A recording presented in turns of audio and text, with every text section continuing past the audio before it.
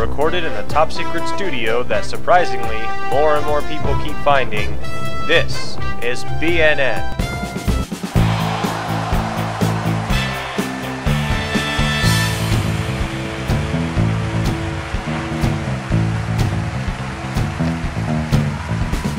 Mares and gentle colts, welcome to another edition of BNN. Now, I'm sorry for the delay. I know this is a day late. I usually put the episodes out on Saturday night, but I've been busy this weekend with my very special sun pony, and it's just been a lot of fun, and I've been super busy. So, with that out of the way and that said, let's get on with it. In fact, now that I think about it, this is episode 20. That's almost a full season of a show right there. We've made 20 episodes. Dang, that is awesome. And with an average of 7 minutes per episode, that's a whopping...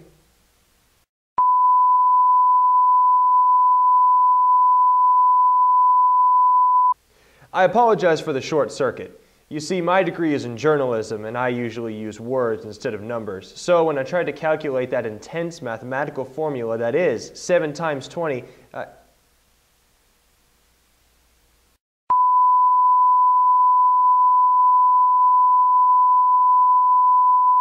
apologize once more for the short-circuiting. You see, anyway, 20 episodes. Woohoo! Shoot! That's more episodes than the series Firefly had.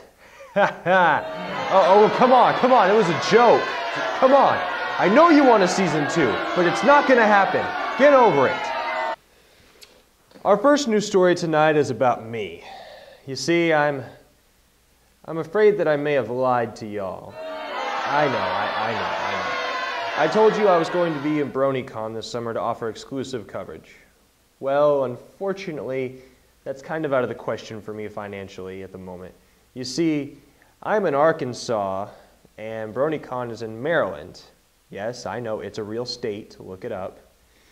That's just a wee bit outside my financial range at the moment, and it probably will be for the entire summer. So, instead, I'm going to be teaming up with the Everfree Network to offer exclusive coverage of Fiesta Equestria at the end of this month in Texas.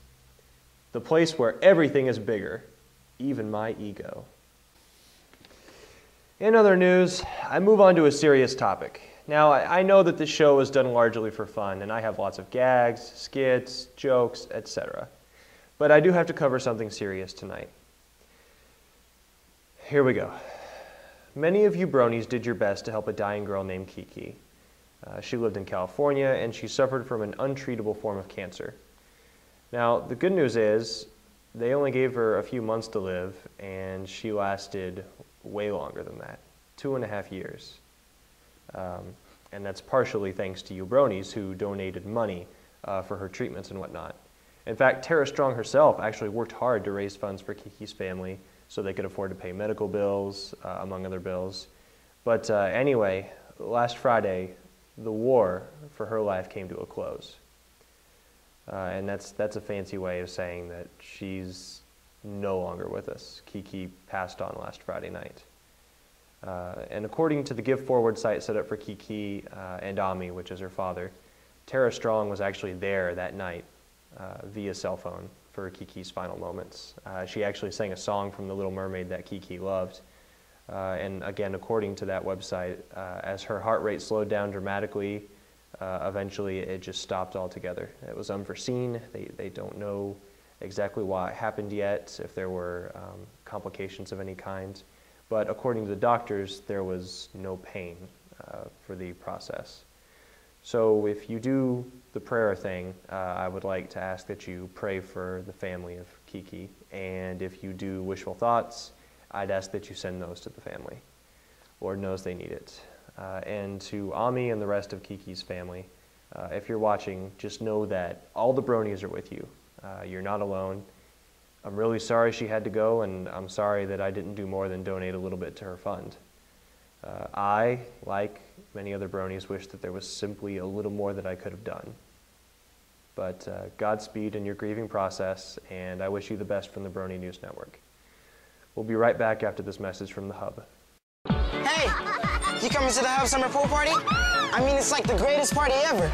There's ice cream scoops as big as basketballs. Sweet! And there's enough snacks for everyone, even Niblet. And the lifeguards are real superheroes. And the band is just getting ready. Check, check, check. And it's not just big. This summer's gonna be colossal. It's gonna be ginormous. There's gonna be thrills. There's gonna be chills. Because when the day gets hotter, It's time to get in the water! Yeah! it's this summer. We'll never get this summer back. So let's make it ours. Nice. No, this isn't nice. It's awesome, epic, legendary. The Hub Summer Pool Party, and it's going all summer long. Now who's with me?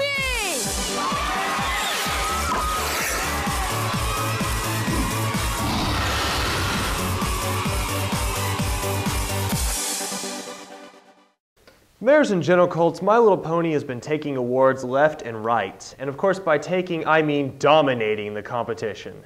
And the most recent award that they've won was the Leo Award for Best Soundtrack. The episode in question? Everyone's favorite, where Twilight becomes an alicorn. Magical Mystery Cure. The award went to Daniel Ingram and Stephen Andrews. Congrats, you two. You've earned it. And we certainly look forward to more great music in Season 4. Well, every pony, we have two new things to announce as My Little Pony exclusives from the San Diego Comic-Con. Former exclusives include things like the Derby Hooves action figure. First, they've announced a new and exclusive figurine of DJ Pony, and then there's a special comic cover. Look familiar? It's a parody of the famous Beatles album cover, Abbey Road, which was the last recorded album before the band split up in 1970. What? You don't know anything about the Beatles? That's okay. They're a little overrated anyway, and... excuse me, let's take this. Hello? Oh, yes, this is Paul McCartney. Oh, hi, Paul. Wait, Paul McCartney watches my show? Oh, yes, I'm actually a big fan of the show, and I just had a message to give to you. Okay, sure, go ahead. What's the message? Oh, right. In response to your comment about the Beatles being a little overrated, buck you. Okay, bye-bye, Paul. No, wait, I'm not done yet. I will find you. And in our final news story today, Sweet Apple Acres Con from Nashville, Tennessee is in need of some funds. How much money do they need? Oh, just a small 21 grand. I'm sure we'll have that lying around somewhere, right? Or maybe this is justice for not inviting Newsbrony to your convention as a guest. In fact, let this be a lesson to you future convention personnel. Invite Newsbrony as a guest, or your convention leaders may just find themselves at the bottom of the lake with some cement shoes. Capiche? Well, Mares and Gentle Colts, that's all I have time for you today, and... Uh-oh. That sounds like Paul McCartney and the rest of the Wings band. I gotta go. Remember, I'm the best journalist Equestria has to offer. Stay classy. Ta-ta.